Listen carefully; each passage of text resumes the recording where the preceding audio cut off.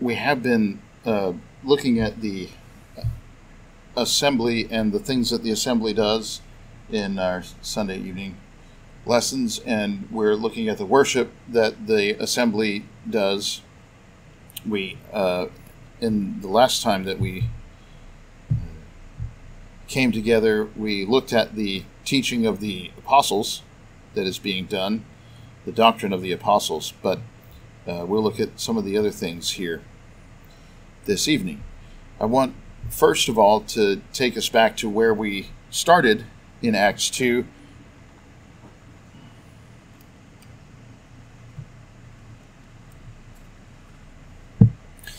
Because this is where it came from. We decided, hey, and by we, I mean me and the frog in my pocket, decided that we were going to start over, if you will. Let the Bible dictate what is it that we are doing and why are we doing that. Which I think is a very reasonable and a good thing to be done. Rather than looking at what has been done or considering traditions of brethren or otherwise, we ought rather to be able to let the Bible dictate and find that that's what we're doing. Or if it isn't, then we ought to make that so. So, Acts 2, 41, 42, when they first obeyed the gospel, when they first were Christians, it says they who received that word were baptized, and there were added about 3,000 souls that day. They devoted themselves to the apostles' teaching and to the fellowship and to the breaking of bread and to the prayers. This is telling us that there are four things, and we pointed out, I guess last time, that all of these things are labeled as the teaching, the fellowship, the breaking of bread, the prayers. And that's telling us that they are the four things that the congregation did when it started. That is how the church conducts itself. This is what they're devoted to. And we looked, as I say, last time at the apostles' teaching, that is the doctrine. There is a real doctrine. There's a teaching, which is like the law of Moses, sometimes is called the teaching. It is a defined body of knowledge, and that is the thing that the apostles have espoused and brought forward, the same way that Moses recorded for us in his books.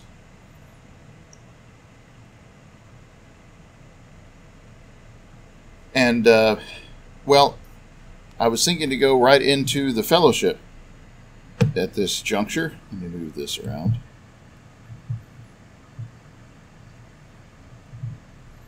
And I think that's fine. So we'll get started on that. Now, what's interesting, I guess, and should be noted about the fellowship is that this word has a broader meaning that encompasses more than one thing that we do. So I did want to look at it in this way, and there really are two meanings of this, or it's used in two different ways, I should say.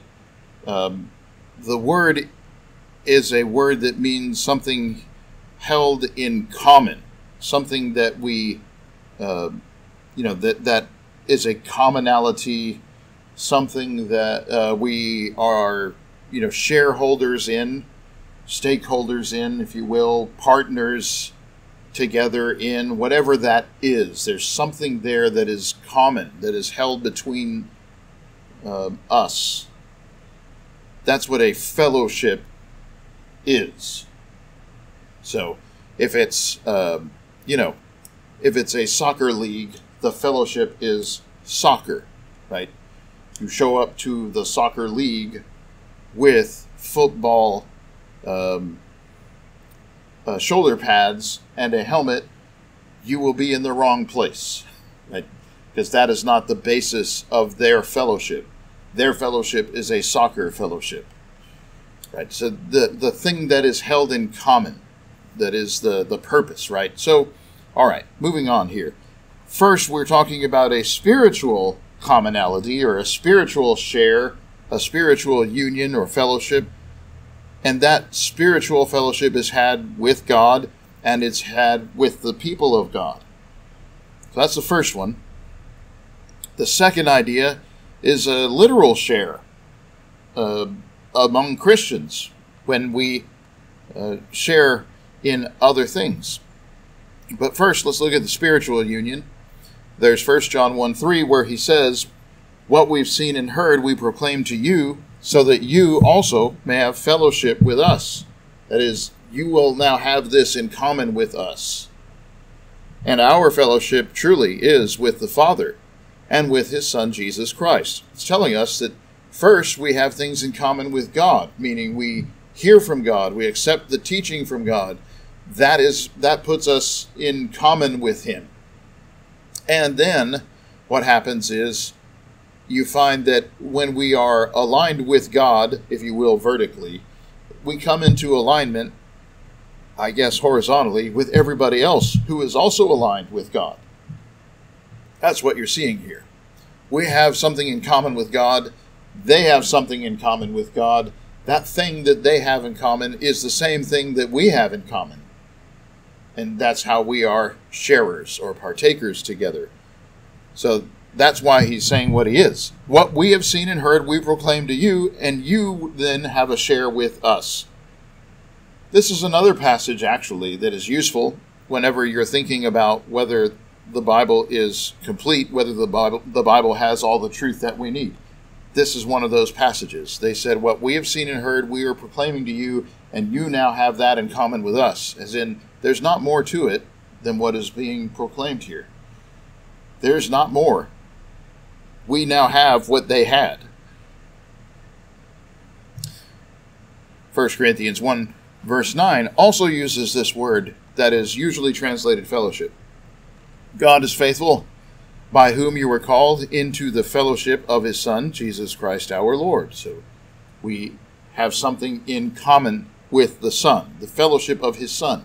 There is the fellowship, again, which is like what we read in Acts 2. They're dedicated to some specific thing, the fellowship of the Son. And then in chapter 10, verse 16, our word, the same word that is usually translated fellowship, is here being translated participation. The cup of blessing we bless, isn't it a fellowship in the blood of Christ, or a commonly held thing, a commonality, a share? The bread we break, isn't it a fellowship in the body of Christ? This is why the Catholics call it communion, because communion is the same word as the thing held in common. And that is what it says, in truth. For what it's worth. Not because the Catholics said so, but because, no, that is actually what's there in the Greek. It is the common share, the commonality that is held. The participation in the blood of Christ is that cup of blessing. The participation in the body of Christ is that bread that we break. This is a spiritual union, you see. A share together in something spiritual, because those things are not a common meal. Those things are symbolic. There is also 2 Corinthians chapter 6:14, do not be unequally yoked with unbelievers. What partnership has righteousness with lawlessness? What fellowship has light with darkness? Do light and darkness have anything in common? No, they don't. They are the opposites, right? So they have no commonality between them. There's nothing common there, and we also should not have anything in common. When we are children of light, we ought not walk in darkness or have any share with darkness. That's more of that idea of the fellowship as a spiritual union. If we say we have fellowship with him, 1 John 1, 6 through 7, while we walk in darkness, we're lying and not practicing the truth. But if we walk in the light, in the same way that he is in the light, well, we have fellowship with one another, we and he, and the blood of Jesus, his Son, cleanses us from all sins. So we have this commonality only if we walk in the light the way that he walks in the light. And as we read in 2 Corinthians, there is no commonality, there's no share between light and darkness. It makes perfect sense. So when the church was dedicated to the fellowship, in part, they are dedicated to this spiritual union. Jude 3, Beloved, though I was eager to write to you about our common salvation, which means the salvation we share, the held in common, the fellowship, I found it necessary to write appealing to you to contend for the faith that was once for all delivered to the saints. And that's a pretty crushing blow when you think about it. He said, I wanted to write about what we held in common, but I had to write appealing to you to contend for the faith, which means that we don't have that in common. Their fellowship is broken. They have not maintained that common share. They're not about the same thing. Okay, so when the church came together, it does have a clear, I guess, a clearly defined nucleus there that we have to be right with God. We have to be right with his Son.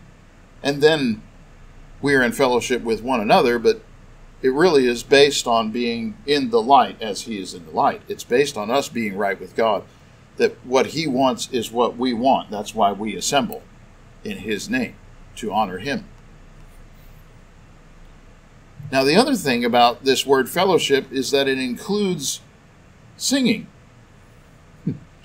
So once you get to the idea that this is a common thing, a thing that's held by all, or that all participate in or share in, then you can understand how it includes some of the other things that we think of as separate acts of worship, but really they fall under the heading of the fellowship.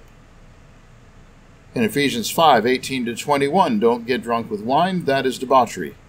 Rather, be filled with the Spirit, addressing one another in psalms and hymns and spiritual songs, singing, making melody to the Lord with the heart, giving thanks always and for everything to God the Father in the name of our Lord Jesus Christ, submitting to one another out of reverence for Christ. And this idea that we submit to one another because of our reverence for the Lord we are sharing when we are singing, when we are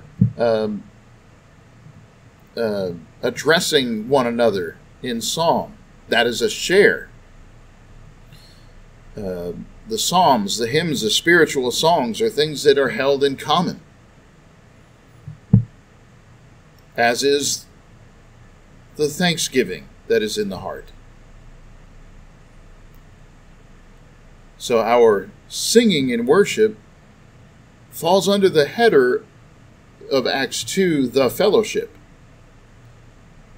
And it's true, that's one of the chief reasons, if you will, that we sing together. They're not soloists, there's not a choir, because it is a thing that we do together. It's something we hold in common. And Colossians 3, same thing, right? 14-17, above all these put on love, which binds everything together in perfect harmony. Let the peace of Christ rule in your hearts, to which indeed you were called, in one body. And be thankful. Let the word of Christ dwell within you richly, teaching and admonishing one another in all wisdom, singing psalms and hymns and spiritual songs with thankfulness in your hearts to God. And whatever you do, in word or deed, do everything in the name of the Lord Jesus, giving thanks to God the Father through him.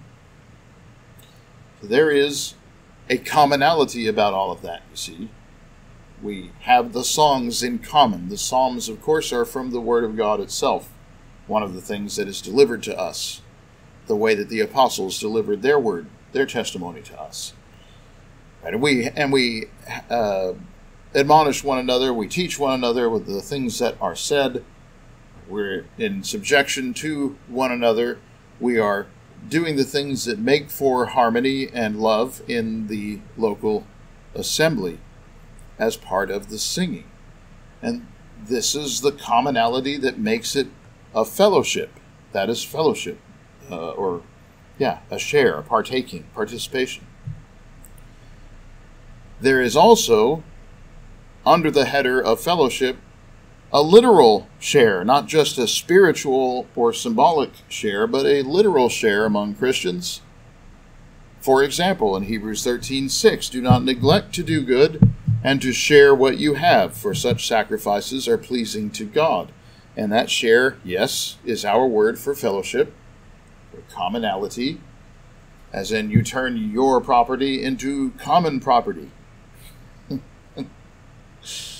Sorry, I chuckle because I remember when one time Sam ate the last of the ice cream, and when he was redressed for his faults, his response was, "It was in the public fridge."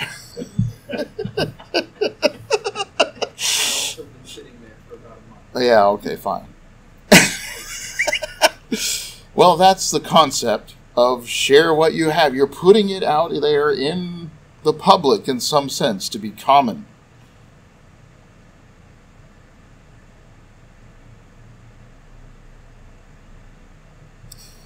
Also, in Acts 2, you find that soon after the church was established on the Pentecost, after the resurrection of Jesus from the dead, you find that people who had come to Jerusalem traveling for religious festival from foreign countries had decided they weren't going to go home. Actually, they were going to stay there in Jerusalem and be part of what the church is doing, and sold off their things. And you have this situation arising in Acts 2:44, for example. All who believed were together and had all things in common, that is, in fellowship. And the same thing happens in Acts 4:32. The full number of those who believed were of one heart and soul. No one said that any of the things belonging to him was his own, but they held everything in common, which is fellowship. It's the same fellowship or commonality that we've been talking about the whole time. It's the same one that was there in Hebrews, saying, be sure to share and to do good. That's the same word. And it's what the saints did in that place. In a very literal way, they did this.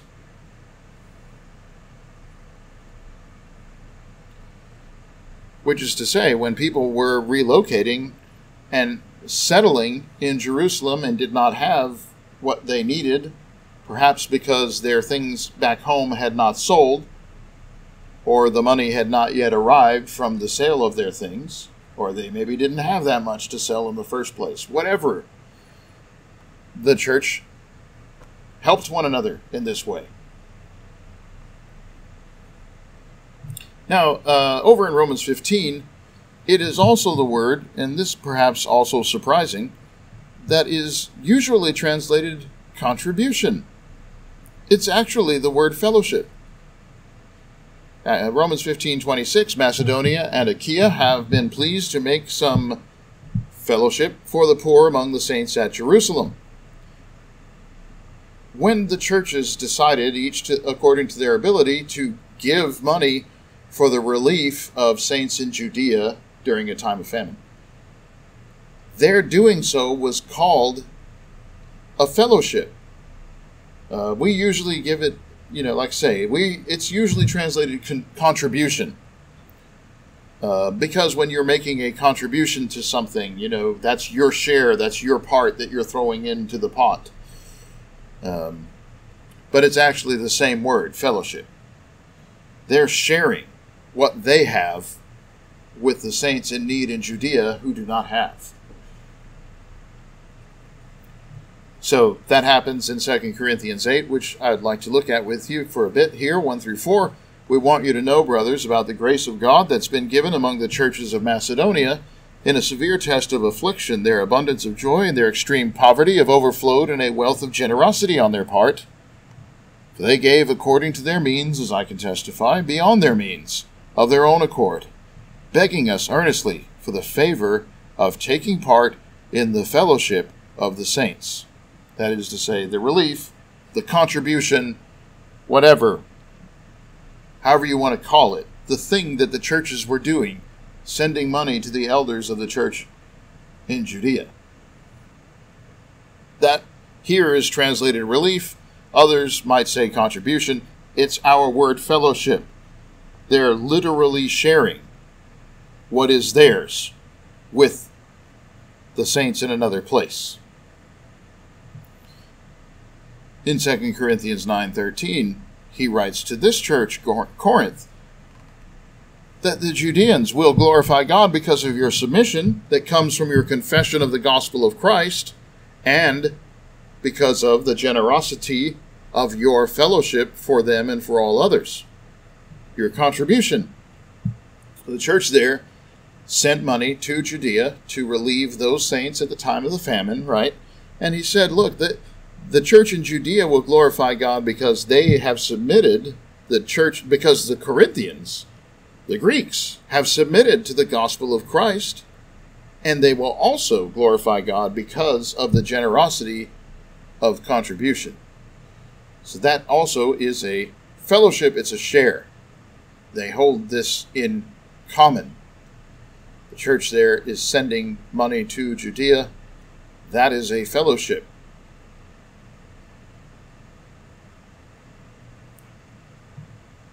And in Philippians 1:3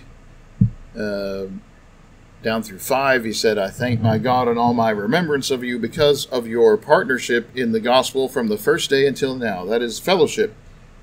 You and I are partners working together in the gospel, but this is a share. They share something in common. Now, it's true that we, all Christians, have a spiritual union, a spiritual fellowship, and that is, of course, one of the things. But you find out later in the letter that Paul is talking pretty precisely about the literal sharing, which is the support that Philippi sent him. They sent money to Paul to preach the gospel. He says in Philippians 4:15-16, you Philippians know that in the beginning of the gospel, when I left Macedonia, no church entered into partnership with me in giving and receiving except you only. Even in Thessalonica, you sent me help for my needs once and again. So the church entered into partnership, that's fellowship, commonality with him by means of giving and receiving. So they sent money to support Paul preaching as he traveled through Greece. Even in Thessalonica, which is to say, next door to where they were in Macedonia. And it's very interesting what, Philippi gave while he was traveling. He said, no church entered into partnership. There wasn't fellowship. That's an interesting thing to think about, that sending money to support someone who is teaching the gospel is a partnership. And, nobody else entered into that partnership with him. These other churches had that spiritual union, but they did not have that literal share, which would have been a good thing to do. But they were not strong enough, and they were not mature enough to do so, as you can tell in Acts 20 and other places. He's undercutting the false teachers in Greece by not accepting money from them. But we just read, didn't we, in 1 Corinthians, how that the Macedonians had gone over and above, beyond their means, out of their poverty. You have a tendency to look at this and see, Philippi is giving money to Paul, and Philippi is contributing, and you're thinking to yourself, well, they must be the wealthy, but they are not. They are the poor, and they're giving according to their means and well beyond their means, Paul said, as I can testify. So he knows that he is receiving support from them. He knows that they are sending money to Judea. And he knows their situation, having been there personally, that they are poor, not rich. But they're still giving because they're holding that fellowship, that partnership, that commonality. It's a real, tangible share We're working together side by side, including sharing resources. So regarding the contribution itself, this is something we are told to do when assembled on the first day of the week. Concerning the collection for the saints, as I directed the churches of Galatia, 1 Corinthians 16:1 begins, so you also must do. On the first day of every week, each of you is to put something aside and store it up as he may prosper, so that there will be no collecting when I come. Again, this is the first day of the week, and every, family or every wage earner is responsible for storing up, setting aside. And this is the building of the treasury in the local place. But it is that share that we have in the work of God. So yes, what you give matters. And,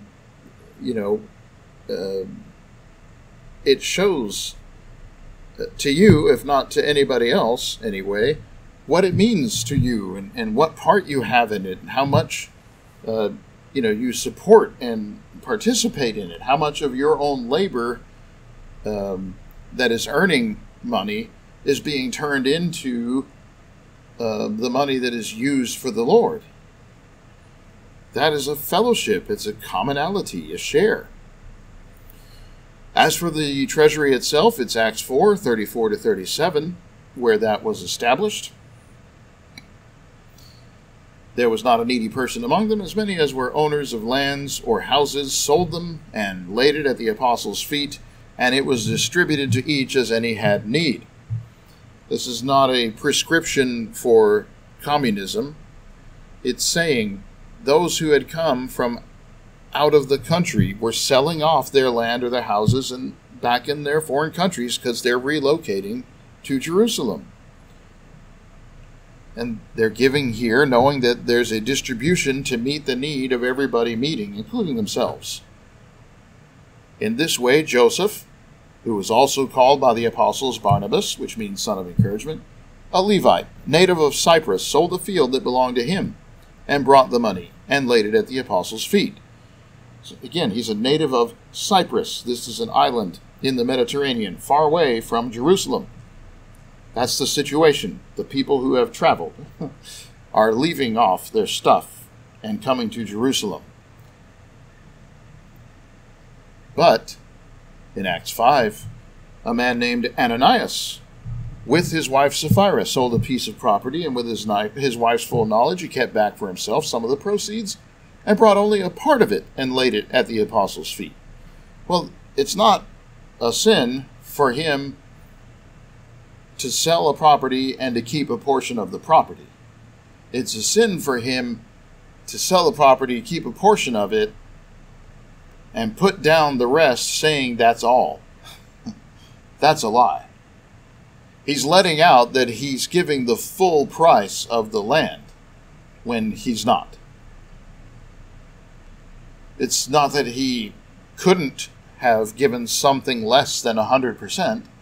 It's just that he told them it was 100% when it was really not. Maybe 50, maybe 80, I don't know. Whatever it wasn't worth it. Because he fell dead. And at an interval, about 3 hours later, his wife came in, not knowing what had happened. And Peter said to her, "Tell me whether you sold the land for so much." And she said, "Oh yeah, that was the price." So she also fell dead at his feet. But again, the point is, they sold it off. They gave. Once they gave, it became the Lord's. It was part of the treasury. And that made it something that was held in common.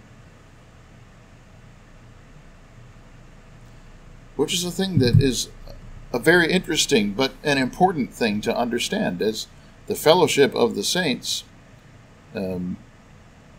We are to be working in supporting the gospel, but we are also to be doing charity for children of God who have need. And that is part of the fellowship to which we are devoted. Regarding the contribution, There's also this account in Mark 12 that I wanted to get through. I think this is important. In Mark 12 is where Jesus watches them contribute, and I think it's worth looking at this to get at the attitude of the fellowship here.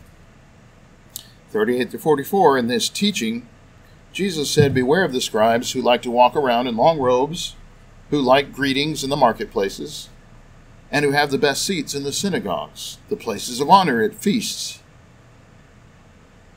who also happen to devour widows' houses, and for a pretense make long prayers." That's unfortunate, right? They will receive the greater condemnation. When you say, how do you devour widows' houses? Taxes. Taxes and fees. There's a widow, right? She doesn't have income. She doesn't have somebody in the household who's bringing in income, but her cost of living keeps going up. That's how you devour widows' houses. And the people who are doing that have the places of honor at feasts, right? The greetings in the marketplaces, the best seats. That's how it works. They will receive the greater condemnation. He sat down opposite the treasury and watched the people putting money into the offering box. Many rich people put in large sums, and a poor widow came and put in 2 small copper coins, which makes a penny. He called his disciples to him and said to them, "Truly I tell you, this poor widow has put in more than all those who are contributing to the offering box. They all contributed out of their abundance, but she out of her poverty has put in everything she had, all she had to live on." It tells us that the Lord is not so much looking for some dollar amount, he's looking for a percentage. It's not how much you put in the plate, it's how much that means to you. How much of your effort is going to the work of God. And that does matter. That's what he's judging on. Now, I wanted to look at that contribution.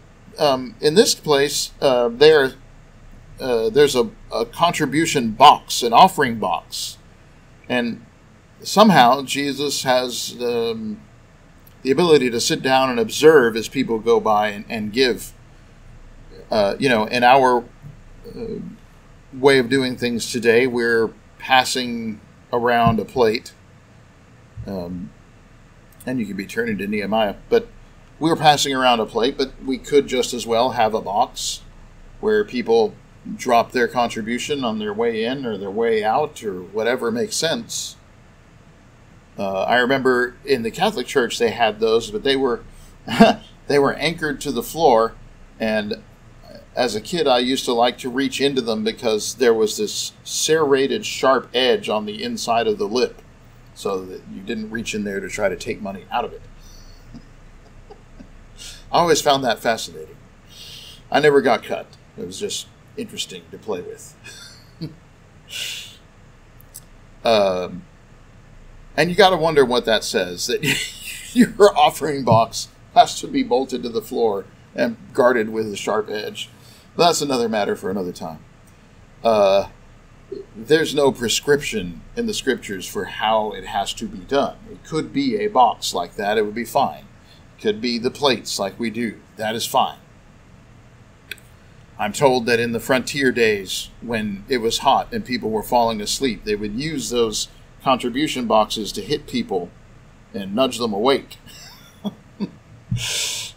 That's kind of fun. Nehemiah 10 captures for us the contribution box.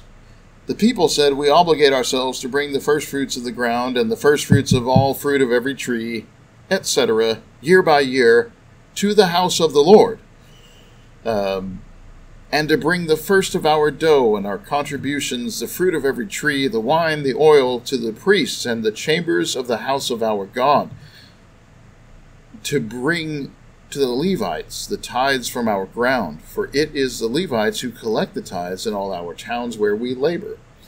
Well, the concept in the Old Testament of a place where they stored up the stuff that people brought is the word that in the gospel that we were just reading is translated as offering box. It's where they put the stuff that's being given. In 1244 of Nehemiah, men were appointed over the storerooms, contributions, the first fruits, the tithes, to gather them into the portions required by the law for the priests and for the Levites, according to the fields of the towns. For Judah rejoiced over the priests and the Levites who ministered. And I think that is the way to end this, because we realize that our contribution, our sharing, is something that we're to do, as the Lord says, He loves a cheerful giver. Something that we do knowing that it's being used for God's work to help God's children, and that we give gladly and we rejoice. These were rejoicing over the priests and the Levites who ministered. They didn't consider their 10% a burden, something that they groaned about or sniffed at or held begrudged, I guess, the Judahites, or the Levites rather, the priests. They rejoiced about it, that they were able to support men who were helping them with spiritual matters, things of genuine spiritual need. That's worthy of support. So you think about what is worthy of support, what should be held up, what should have its needs met. And there are things in life that are worthy of support. We pay taxes, and much of what we pay taxes for is good. Our national parks are good, our roads, utilities, things of this nature, these are all good things. How much more the work of the Lord God? Shouldn't it be supported? So I think it's a great thing to see that they gave, and the way that they gave, and it was stored up like that, forms the offering box of the New Testament, which leads to the contribution, the treasury at the apostles' feet in Acts 4. So that we can see, it's a thing. We hand this to God, it becomes God's, it gets used for God's purposes, and we're glad for that. We give what we give gladly. That's a fellowship, a commonality. And of course there's a spiritual aspect to that as well as the literal share, but the literal share counts too. Because your Heavenly Father knows that you need these things. All right. Thank you for your attention. We'll keep going at the next opportunity with some of the other acts of worship, but suffice it to say, it is an interesting thing, I think, what is considered fellowship and the fellowship to which they were dedicated, and how we worship God in our singing, we worship God in our giving, we worship God by sharing these things, holding them in common, partnering together. And these are the things that the church did then, and that's what the church does now. Today, if you are not a Christian, it's a good day. It is today the day of salvation. Today is the day to obey the gospel of Jesus before it is too late. Do not lose your soul. It's not worth it. Ananias and Sapphira fell dead after lying to the Holy Spirit about how much they were giving. It wasn't worth it. Whatever percentage they kept back, it wasn't worth it, was it? They lost their souls. If today you are not a Christian, become a Christian, a child of God. Put Jesus on in baptism for forgiveness of sins, that you might be resurrected together with him. Today, if you are already a Christian and have not lived right, let us help you with our prayers on your behalf. If you need our prayers or need to be baptized, let that be known now by coming to the front while together we stand and sing the song selected.